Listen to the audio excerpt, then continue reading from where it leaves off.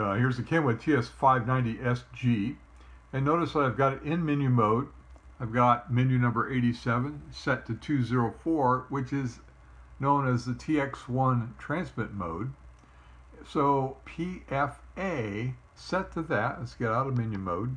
If I press PFA, notice that it goes into transmit mode and presently at 40 watts. Well, let's say we want to do 5 watts.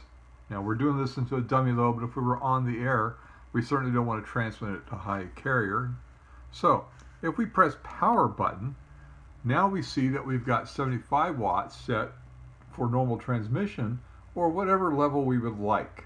Okay, but let's talk about the TX1 output. If we leave it set right now to power showing, now if we press the PFA button, notice that it shows a power level of 40, which is my last set setting.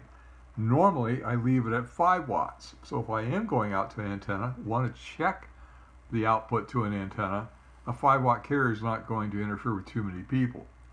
So if I hit this again, look, it transmits that 5 watt carrier. If I hit the PFA again, that goes off. So I can now just press it on or press it off anytime I like for a quick check, whether it's a dummy load or an antenna.